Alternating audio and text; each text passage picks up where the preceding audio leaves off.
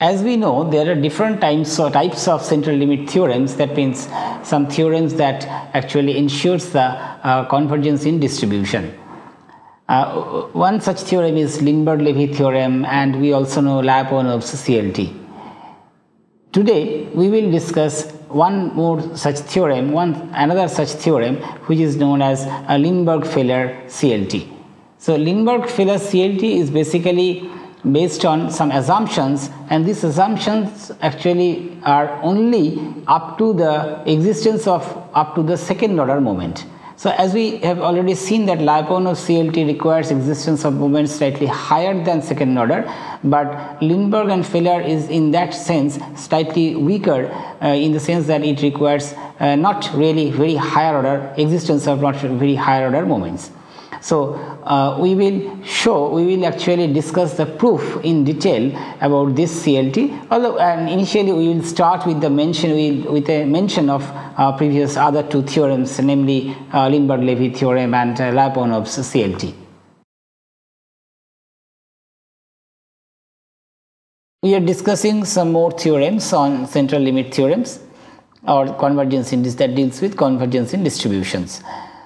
First one we have already shown previously, the Lindbergh-Levy theorem, which deals with a sequence of IID random variables under the existence of second order moment.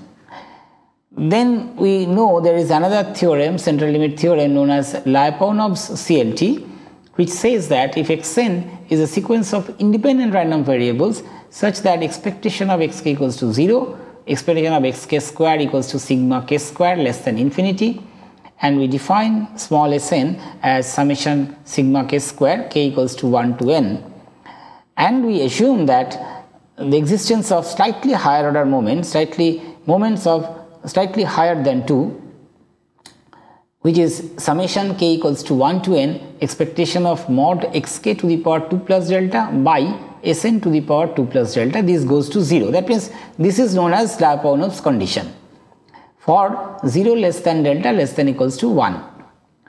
Then capital Sn, that is the sum of random variables, sum of xi is x1, x2, xn by Sn converges in distribution to tau, where tau follows normal 0, 1 as n goes to infinity. Now one important thing is that Lyapunov's CLT requires moments of higher order than those figured in the formulation of the problem. In the formulation of the problem, we see that sigma is there, but it requires existence of moments of order higher than the second one, that is higher than sigma square. So Lindbergh in 1928 proved another CLT for independent random variables, for which Lyapunov's condition of finiteness of more than second order moments is not really necessary. There is another slightly weaker condition for this. Feller in 1936 proved that Lindbergh's condition is also necessary and for CLT and for negligibility of individual contribution of variance of the random variables corresponding to the total variance. That means this Lindbergh's condition is necessary, and it will ensure that the individual contribution or the contribution of the variance for individual variables is really small compared to the total variance. So let us prove Lindbergh-Feller theorem. Here also we assume that xn is a sequence of independent random variables only, and we are not assuming that they are identically distributed. So unlike the assumption of only independence, we also assume that expectation of xk equals to 0, expectation of xk square equals to sigma k square less than infinity, and Sn equals to variance of capital Sn, which is equals to summation k equals to 1 to n sigma k square. Under this, then capital Sn, that is the sum of random variables x1, x2, xn divided by small sn, converges in distribution to tau, and maximum over k lies between 1 and n of sigma k by Sn, this goes to 0 as n goes to infinity, if and only if for every epsilon greater than 0 and fk being the distribution function of xk, if we have Gn epsilon, which is Sn to the power minus 2 summation k equals to 1 to n integration over mod x greater than equals to epsilon Sn x square dfk. This goes to 0 as n goes to infinity. That means we are defining a function that depends on epsilon and obviously on each of the distribution function, that means distribution function of each of the random variables. This function, this particular function goes to 0 as n goes to infinity, and this is a necessary and sufficient condition for the existence of this CLT or this type of convergence of Sn by small sn. A couple of important notes that condition 1 is called Fellers condition and condition 2 is called Lindbergh's condition. Condition 2 is called Lindbergh's condition and Gn epsilon is called Lindbergh's function. Now, if we define Gn star epsilon, which is Sn to the power minus 2 summation k equals to 1 to n integration mod x less than epsilon Sn. Now, remember previously in Gn epsilon, this quantity, this set on which we are considering the integral is mod of x greater than equals to epsilon Sn. Now, we are just taking the complement of this set, and over this set we are considering the integral of x square df with respect to fk. This quantity, that means Gn epsilon star, goes to 1 as n goes to infinity. In fact, this is equivalent to the condition 2. So, let us consider the proof. First, we will show that Lindbergh's condition implies Fellers condition. Let us start with sigma square, as we know that sigma k square, which is variance of xk, always plays a very important role in most of the central limit theorems. So, sigma k square equals to integration x square over with respect to fk, that is dfk, because expectation of xk is 0 for every k, we have assumed that. Now, we split the integral into two different sets.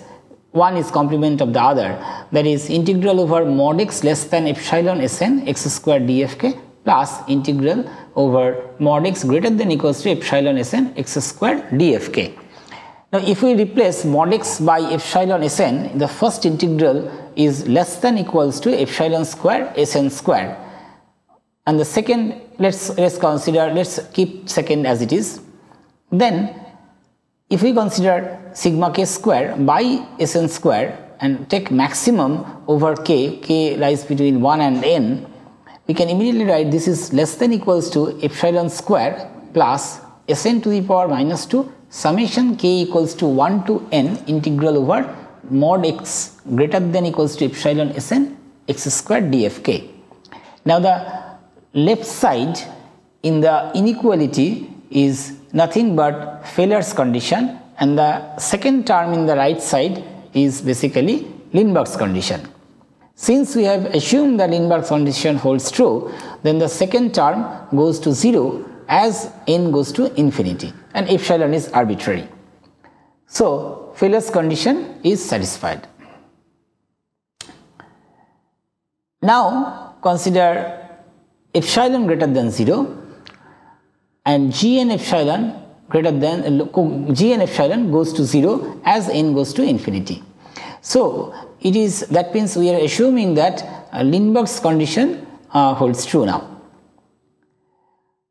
So, it is possible to choose epsilon n, a sequence of epsilon n's goes to 0 as n goes to infinity, such that epsilon n to the power minus 2 Gn epsilon n goes to 0 and epsilon n to the power minus 1 Gn epsilon n goes to 0 as n goes to infinity.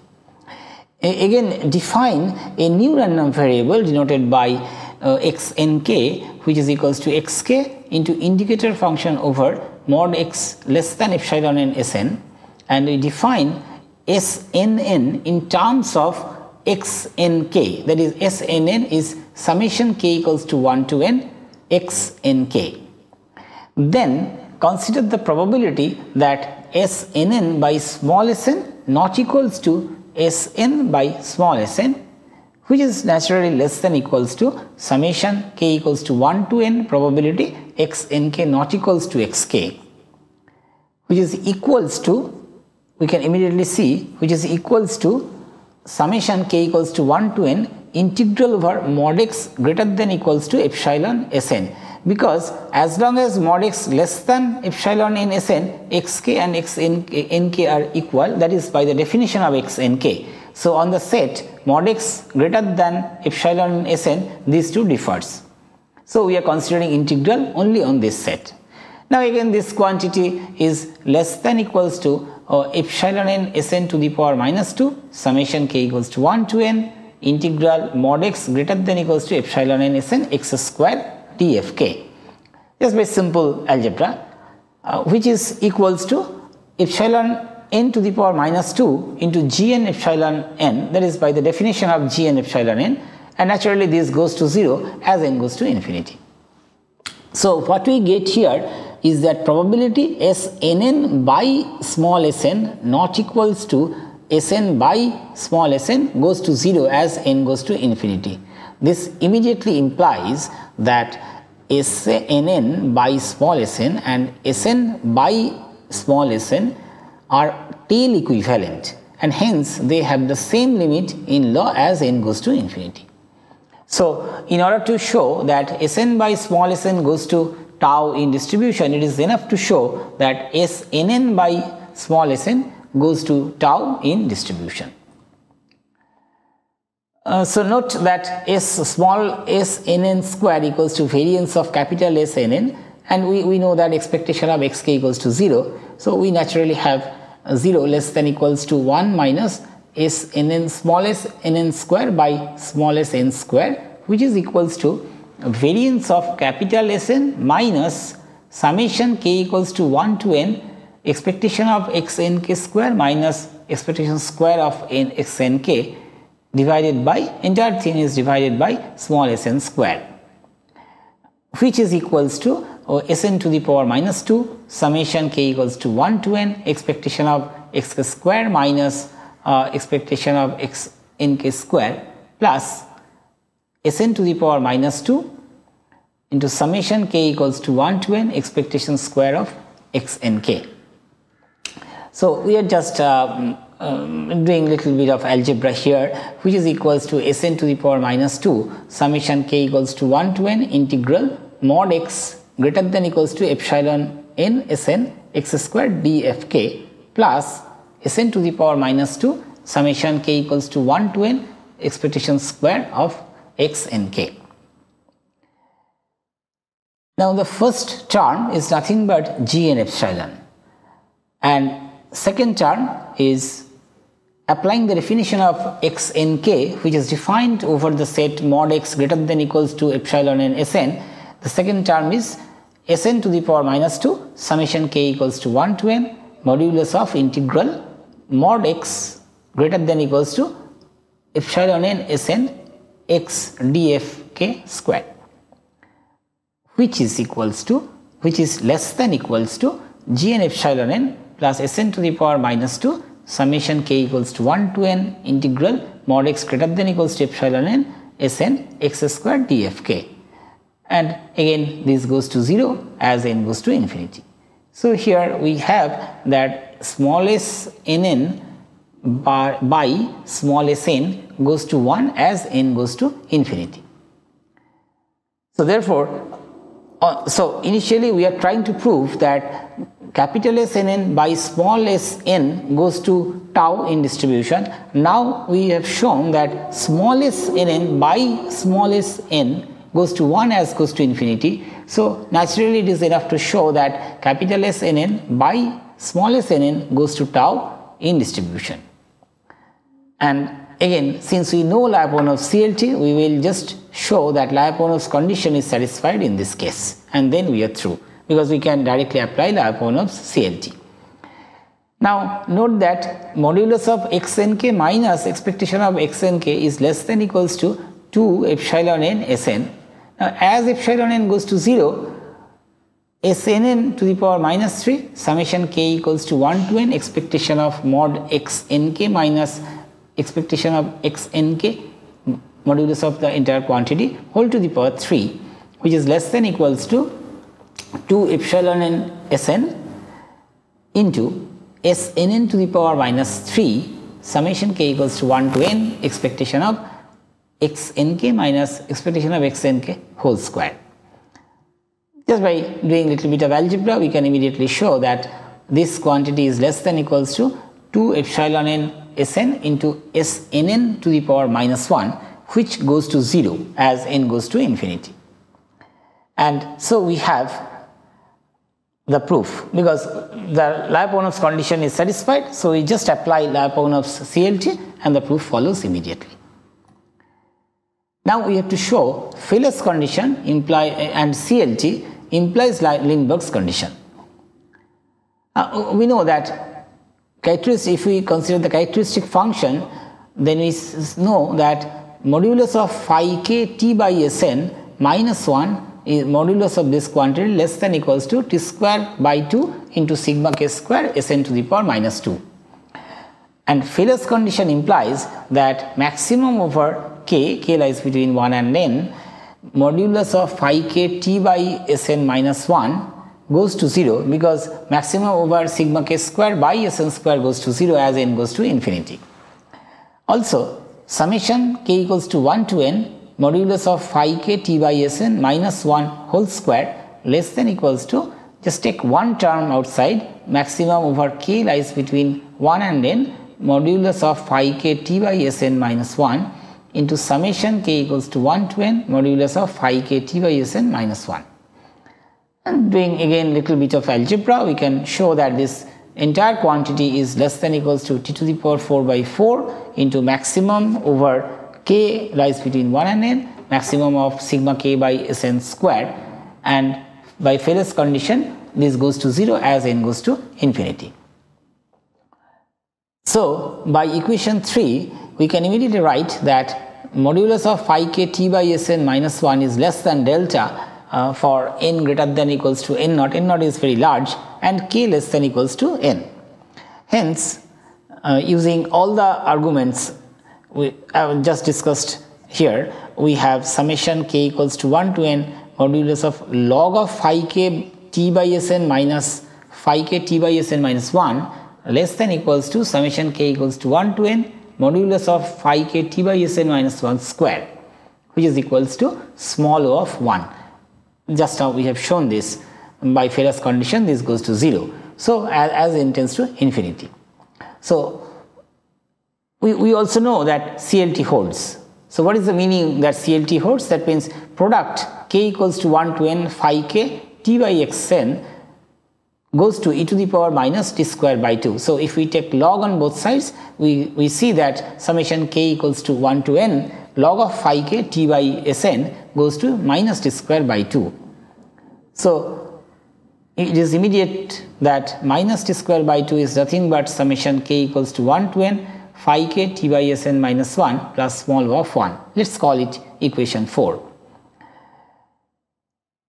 Now we again do standard algebra, just equate real parts on both sides of equation 4 and doing little bit of manipulation, we get that the last one, that is summation k equals to 1 to n integral mod x less than epsilon Sn into 1 minus epsilon Sn of integral of 1 minus cos tx by Sn dfk.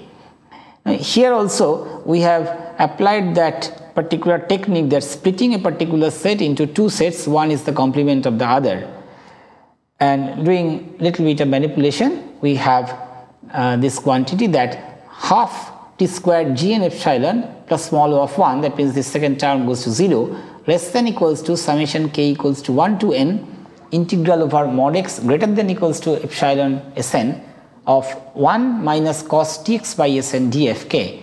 This entire quantity is less than equals to 2 into summation k equals to 1 to n integral of mod x greater than equals to epsilon Sn dfk, that is less than equals to twice epsilon Sn to the power minus 2 into summation k equals to 1 to n integral of x square dfk. That means we are introducing x square inside the integral, and for that we adjust this by epsilon Sn, but we are getting an inequality in between because of the restriction that mod x greater than equals to epsilon Sn. So ultimately this entire integral is nothing but twice epsilon to the power minus 2 into gn epsilon. Now if we choose T is less than equals to 4 by epsilon, then it is clear that epsilon to the power minus 2 is into Gn epsilon equals to small o of 1 for every epsilon greater than 0. So it is immediately clear that Gn epsilon goes to 0 because here we have fixed epsilon as n goes to infinity for every epsilon greater than 0. So it is clear that Fellow's condition and CLT jointly together they implies Lindbergh's condition, and hence the proof of Lindbergh-Feller CLT is complete. Thus Lindbergh-Feller CLT is really an important important CLT, and this really ensures the convergence in distribution of the sum of random variables under some specific conditions. But one important thing that I wish to point out, that if you look at the proofs of this theorem and look at the technique of this proof, here we have used many times like splitting one event into a particular one part of the event and its complement, and we deal separately these two parts and then merge these two things to get the final result. So this is a very common technique, and here we have used this many times to see how it works, and incidentally it really works nice, and the proof becomes very elegant just by applying this technique. And we have also used the characteristic function, because we know that there is one theorem called inversion theorem of characteristic function, and also uniqueness property of characteristic function ensures the convergence. So here we have used many things that we have already learned in the measure theory and in probability theory. So this thing we should, and many things are coming from real analysis knowledge. So Lindbergh-Feller theorem is a very important one that encompasses all sorts of things, techniques. The technique is very useful, and we can use this technique in many other problems. So that is the main thing that I want to point out.